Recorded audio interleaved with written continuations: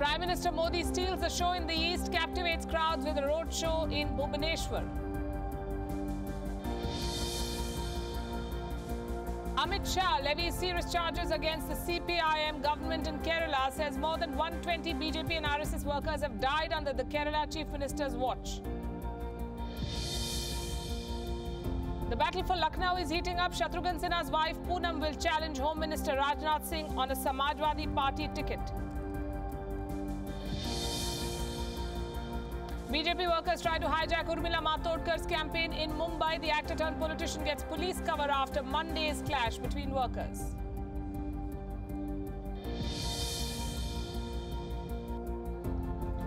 And Narendra Modi's campaign gets an endorsement from cricketer Ravinder Jadeja. The Prime Minister replies with a thank you.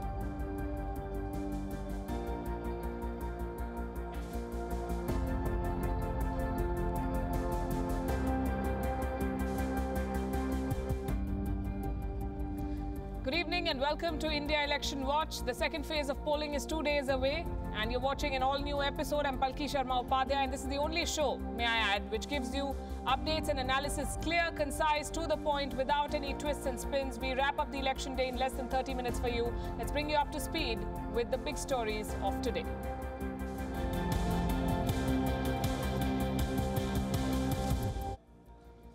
Still early days in this election, but it's crunch time for the candidates in the southern and eastern parts of the country. Campaigning ended today. Let's bring our rally roster. Campaigning for the second phase was over, but in other parts of the country, the rallies continued. Prime Minister Modi is back on the campaign trail. He was in Chhattisgarh and Odisha. 32 seats up for grabs from these two states. Amit Shah, BJP president, not very far away. He was in Karnataka and Kerala. These states sent 48 candidates to the Lok Sabha in all. Rahul Gandhi was also in Kerala. The Congress believes it has a fighting chance here. Kerala is represented by 20 MPs in the Lok Sabha. So phase 2 of voting kicks off in 2 days from now. 97 constituencies in the fray across 13 states. The candidates have made their one final push, but the focus remains on southern and eastern India. No one wants to miss out. The BJP wants to make gains here. The Congress feels it has an edge over the Saffron Party, and regional parties believe that they hold sway. The competition is intense. Leaders from all major political parties are crisscrossing these parts of the country, southern and eastern India. Let's start with Rahul Gandhi's campaign. He was in Kerala. He did 4 rallies there. The Congress has been able to generate some buzz in that state. The Congress president, in addition to Amethi, is contesting from Wayanad in Kerala. But irrespective of the state he goes to, Rahul Gandhi's campaign pitch remains the same. He continues to attack Prime Minister Narendra Modi over Rafale and demonetization. He blames the RSS for dividing India. I normally fight the election from Amethi in North India. But this time I chose to give a message to South India by fighting from Kerala. Because I wanted to give a message that India is not just one perspective. India is just not one idea. India is millions and millions of different viewpoints, different perspectives, and all of those are important to us. Because currently our country is under attack by the BJP and the RSS. Rahul Gandhi's aggression is causing him legal trouble. First, he got a notice from the Supreme Court. Now he faces potential defamation suit in Patna. The Bihar Deputy Chief Minister, Mr. Sushil Kumar Modi, could file a case in a couple of days. मैंने तय किया कि मैं राहुल गांधी पर मानहानि का मुकदमा दायर करूंगा। मेरे वकील उसकी तैयारी करें और अगले 1-2 दिनों के अंदर राहुल गांधी पर मानहानि का मुकदमा दर्ज किया जाएगा। तो एक और तो कहते हैं कि सारे चौकीदार चोर हैं, तो बिहार में तो पासवान समाज के लोग चौकीदारी करते हैं, यानी सारे पासवान चोर हैं। फिर कह रहे हैं कि सारे मोदी चोर हैं, तो क्या मोदी टाइटल रखना गुनाह है क्या? और मोदी सरनेम वैसे समाज के लोग, व्यापार करने वाले लोग बहुत बड़ी संख्या में और अपना टाइटल मोदी रखते हैं। तो राहुल गांधी जिस भाषा का प्रयोग कर रहे हैं, तो उन्होंने केवल देश के चौकीदारों को चोर नहीं कहा, बल्कि मोदी टाइटल रखने वाले इस देश के अंदर करोड़ों लोग जो हैं उनको भी उन्होंने चोर कहा है। This seems to be the BJP's new strategy. Contest Rahul Gandhi's claims over Rafale with lawsuits. The BJP has already filed a case of contempt against the Congress president in the Supreme Court. On Monday, the apex court asked Rahul Gandhi to explain himself. This is also playing out on the campaign trail. The Prime Minister today attacked Mr. Gandhi over his choice of words. He said that the Congress president has insulted a section of the society with his speeches. The Chaukidar versus Chor debate continues. इन नामदार ऐसा लग रहा है गालियां देने की birthday से बद्दी बात करने की फैशन हो गई है। उन्होंने अभी एक आरोप लगाया, सारे मोदी चोर क्यों हैं?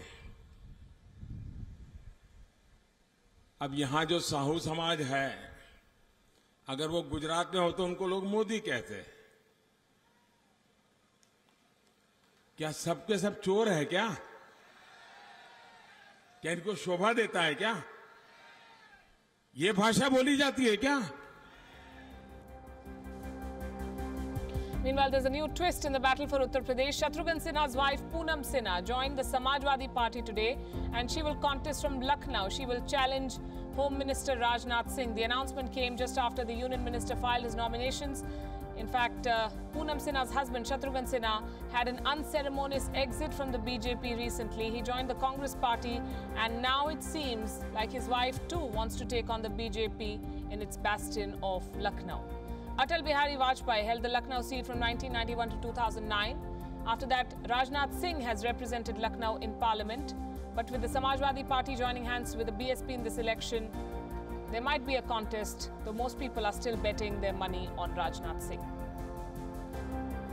The Election Commission has woken up now. That was the reaction of the Supreme Court after the poll watchdog banned 4 politicians from campaigning. Until yesterday, the poll watchdog described itself as toothless. They said they had no powers. But after the Chief Justice of India pulled them up, the Election Commission, quote-unquote, found its powers today. That's not me. That is what the Commission told the Chief Justice in court. The Election Commission may have woken up, but it remains slow while acting on violations of the Model Code. Polarizing speeches continue. Sample these latest cases. Congress leader Navjot Singh Sidhu made a communal appeal to Muslim voters. He warned them against voting for regional parties. Listen into what he said. मैं आपको चेतावनी देने आया हूं, बहनों भाइयों, ये बांट रहे हैं आपको। मुस्लिम भाइयों, ये यहां पे ओवैसी साहब जैसे लोगों को लाके एक नई पार्टी साथ में खड़ी करके आप लोगों की वोटें बांट के ये जीतना चाहते हैं। अगर तुम लोग इकट्ठे हुए, 64% आपकी आबादी है, माइनॉरिटी मेजॉरिटी में है यहाँ पे, यदि तुम इकट्ठे हुए और इकट्ठे होके एकजुट होके वोट डाला तो सब उलट जाएंगे, मोदी सुलट जाएगा, छक्का लग जाएगा। He's not alone. Azam Khan's son, Abdullah, has given a religious twist to the case against his father. He has claimed that the Election Commission punished his father because he was a Muslim. आपने ban कर दिया सिर्फ इसलिए क्योंकि आजम खान मुसलमान थे,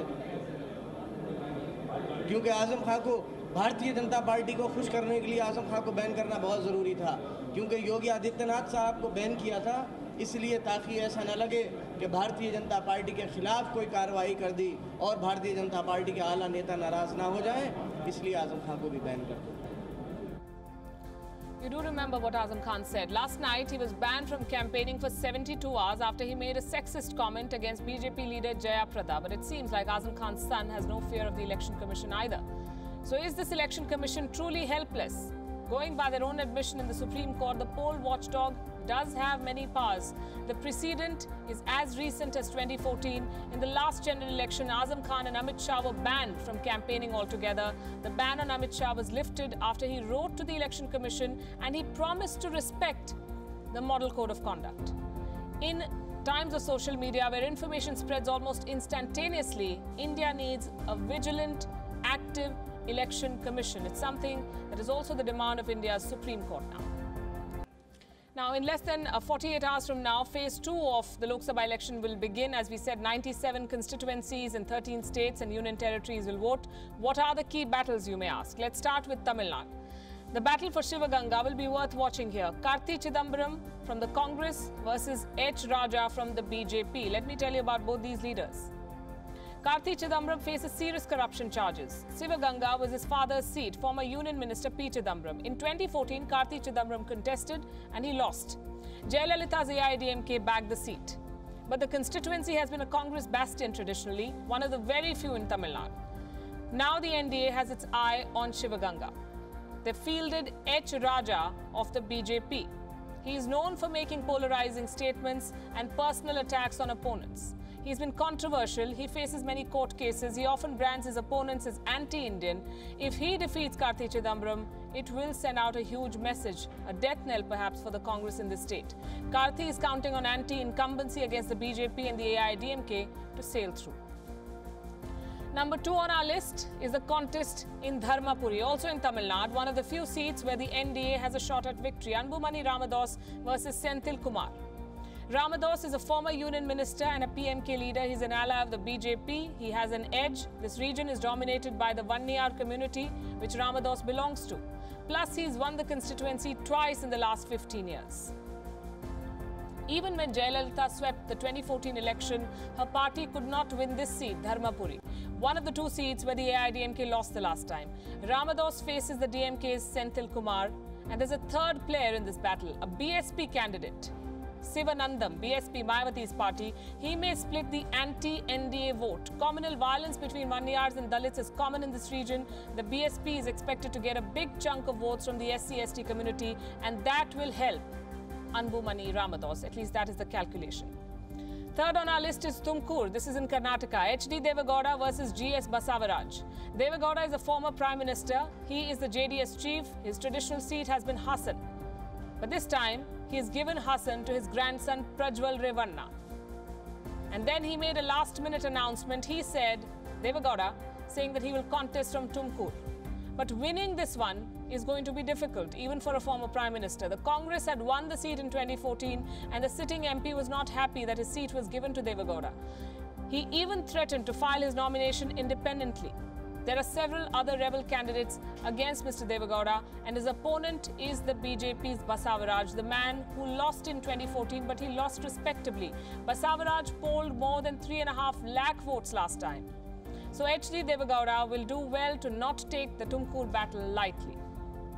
Let's come to number 4 on our list. Aligarh in Uttar Pradesh, a 3-cornered contest here. BJP's Satish Kumar Gautam is the sitting MP. In 2014, he got as many votes as the Samajwadi Party, the BSP and the Congress put together. That's how big he won. This time, the Samajwadi Party and the BSP have joined hands, and they have fielded the BSP's Ajit Balyan. Now, Aligarh, remember, is a test of the Kairana model. This seat is heavily polarized. The Congress is making it even more complicated. They have fielded a strong candidate, former Aligarh MP Bijender Singh. So this is going to split the opposition vote. Both the Congress and the Gathbandhan, both these candidates are from the Jat community. So their votes are going to be divided, and that will help the BJP. But their challenge is anti-incumbency, high polarization, poor infrastructure, lack of development. These are key issues in Aligarh. Aligarh could go down to the wire on the 23rd of May. And finally, on today's list, we have Nanded in Maharashtra. It falls in the Marathwada region. Ashok Chavan versus Pratap Rao Chikalikar. The Congress has held the seat since 2009. They are strong in rural Maharashtra. Ashok Chavan is the sitting MP. The constituency is big with nearly 17 lakh voters. The problems on the ground are equally big here in Nanded. This region is economically backward. It is hurt by farm distress, severe shortage of water, high levels of unemployment. Ashok Chavan should start as a favorite, but the BJP's Pratap Rao Chikalikar is expected to give him a run for his money. The BJP's campaign has been strong, and we'll have to wait and see if the campaign delivers.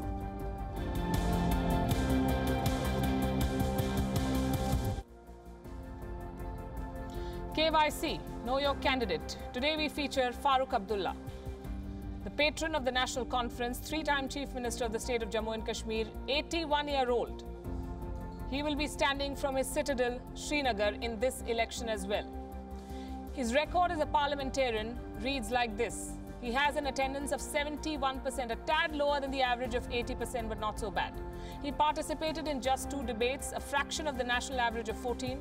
He raised only 13 questions, again well below the national average of 85, and he did not introduce a single private member bill in his last term. His constituency has a high literacy rate, even more than already high state average. and it also houses a large number of homes with toilets and electricity. It's a developed area. The son of veteran statesman and the National Conference's founder, Sheikh Abdullah, Farooq Abdullah studied to become a doctor. He went to the UK, in fact, to practice medicine. He was elected to the Lok Sabha unopposed from Srinagar back in the 1980 general election. That was his entry into politics, the first time ever contesting an election. 2 years later, after his father's passing away, he became the Chief Minister of Jammu and Kashmir for the first time, 1982. The National Conference believes Srinagar to be a safe seat for Farooq Abdullah, and his opponents pose no threat to him. But do bear in mind, in the 2014 general election, he lost. Farooq Abdullah lost to the People's Democratic Party or PDP candidate Tariq Hamid Kara. But in 2017, he won the by-election for the Srinagar parliamentary seat by defeating the PDP's Nazir Ahmad Khan.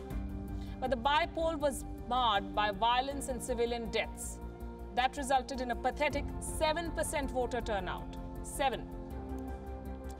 This general election, Farooq Abdullah's poll planks, so to speak, are Article 35A and Section 370, like in most elections.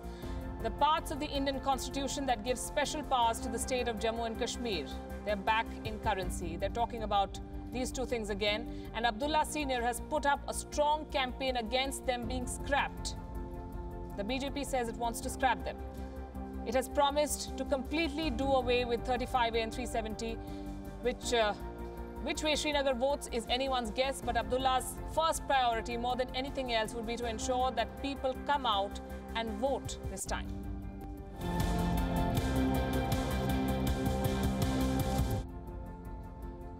Frequently asked question, who is winning Tamil Nadu? It's a very topical question because all 40 seats from Tamil Nadu and Pondicherry will vote this Thursday in the second phase. You may ask why Tamil Nadu matters. After all, national parties do not have much purchase in the state. But listen to this. Apart from 2014, Tamil Nadu's 40 seats have been instrumental in government formation in New Delhi. From Vajpayee's NDA government in 1998 to UPA 1 and UPA 2, Tamil Nadu held the key. In 2014, the BJP secured a majority, hence the 37 seats with the AIDMK did not matter. Else, Jayalalitha would have been kingmaker in the last election. This time, the election in Tamil Nadu is unlike any other. What are the key issues and who has the upper hand? Let's discuss. For the Tamil Nadu voter, anti-incumbency is a major issue. So is alliance arithmetic. A strong alliance generally wins. This time, the question is, what is a strong alliance in Tamil Nadu? Traditionally, DMK, Congress, Left, MDMK, Dalit Panthers should be enough to bag an easy win, but AIDMK has PMK in its alliance, and that will bring the NDA some votes in northern Tamil Nadu. Besides, Vijay Kant's party may help because before the 2014 election, Vijay Kant's DMDK had a sizable vote share in Tamil Nadu. But DMK and AIDMK remain the dominant parties in the state, and they are both in uncharted territory. They've never contested an election like this. Both parties have lost their primary vote pullers, their supreme leaders, Karunanidhi in the case of DMK and Jayalalitha in the case of AIDMK. Though M.K. Stalin of the DMK is an experienced politician, he does not have the aura or the oratorical skills of his father, Karunanidhi. For the AIDMK, it's a test of survival. Shashikala's nephew, TTV Dinakaran, has his own party. That could hurt the AIDMK. Plus, there's anti-incumbency against the EPS-OPS government in the state. From the Jallikattu protest to the Sterlite agitation, Tamil Nadu has been in protest mode since Jayalalitha's death. The other thing is this, any party, and this is interesting, any party that contested elections along with the BJP has lost in the state. In 2001, the DMK was in the NDA, a partner of the BJP. In the assembly elections, they were completely routed. In 2004, the AIDMK was in the NDA. They lost on all the 40 seats in the Lok Sabha election, and since then, these two Dravidian parties have kept away from the BJP until now. The AIDMK this time has partnered with the BJP. They're unlikely to keep all the 37 seats that they won in 2014, and that's an understatement. The AIDMK may be staring at a debacle this time. They will hope that the MGR Jayalalitha loyalist votes will stay intact, and they hope to add the one-year votes, the DMDK votes and the upper caste votes. But such a scenario is possible, not probable. And that's not all. The presence of new parties like the Naam Tamiliyar, that's US Us Tamils, and Kamal Hassan's MNM have muddied the electoral waters. They will split votes. Nobody knows which way those votes will go. The DMK Congress combine is hoping for a revival. The alliance is held through testing times. They also managed to get the left and the Dalit Panthers in their fold, but this should worry them. The Congress has been given 9 seats in Tamil Nadu and 1 in Pondicherry, 10 in all out of 40. And that's too many seats for a party whose vote share is abysmally low in this region. A victory for the Congress in most of these seats will be a miracle. Similarly, the left parties have got 4 seats. Again, more than what they deserve. The DMK is contesting on 20 and it is likely to win most of these. The other factor is money. Bribing voters is the accepted election formula in the state of Tamil Nadu. All sides do it. And as we speak, the election in Vellore constituency has been cancelled. The reason is simple. The poll panel had earlier suspected the use of money to influence voters and they sent a letter to the president to scrap this election. The DMK is crying foul, but this could be the first of many actions from the Election Commission. Expect a lot more action in the next 24 hours. As far as issues go, Tamil Nadu is riddled with problems. A decade ago, the state dominated most social indicators. Now it struggles. Alcoholism has hurt. The government's TASMAC is a major source of revenue. Tamil Nadu was once a strong agricultural and industrial state. Today it suffers acute water shortage, farm distress, rising unemployment, and environmental issues. The Chennai floods expose the holes in the city planning. Anti-Sterlite protests and the shutdown of textile mills, the firecracker industry, they're all just examples of the sorry state that Tamil Nadu finds itself in. And all this could work in the UPA's favor. But if the UPA does not win more than 25 of these 40 seats, they are in trouble.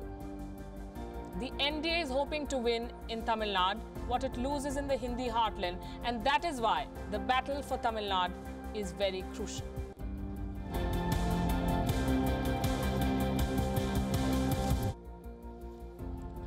Did you know?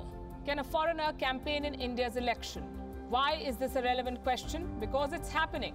A Bangladeshi actor, Firdaus Ahmed, is campaigning for the Trinamool Congress party in Kolkata. The Ministry of Home Affairs has sought a report from the Foreign Regional Registration Office. The Bangladesh government has since asked Firdaus Ahmed to return to Dhaka, and now the FFRO notice has also come. The BJP went to the Election Commission. They said the participation of a foreign national is in violation of the Model Code of Conduct. Is it? That is the question. Can foreigners participate in an Indian election campaign? The short answer is yes, they can. The Election Commission's rule book does not prevent foreign nationals from taking part in election campaigns, but understand the nuance here. The rule book has no rule on the matter. It says nothing about the participation of foreigners. Now, foreign nationals in poll campaigns are becoming a bit of a trend, not just in India but around the world. Ahead of the US presidential campaign, remember in 2016, British leaders Boris Johnson and Nigel Farage made positive comments on Donald Trump. Some leaders even visited America. It is allowed in the US, but India's electoral law remains mute on this front. 2 years ago, the Law Ministry posed a question to the poll panel. The question was this: can people of Indian origin, PIOs, campaign in Lok Sabha and Assembly elections in India? Do such campaigns violate visa conditions?